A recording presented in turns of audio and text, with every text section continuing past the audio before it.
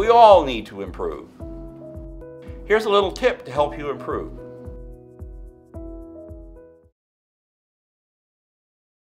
Well, you're prepared, you're there, and it's time to deliver your keynote presentation.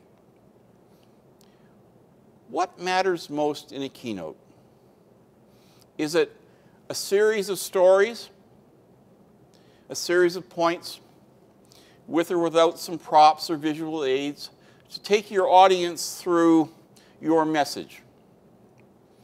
It doesn't need to be a short, choppy thing that you would do in a brief speech.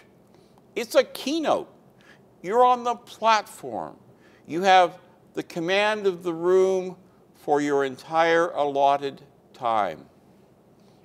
It's important to recognize that the mood of the room may change as they hear more of you.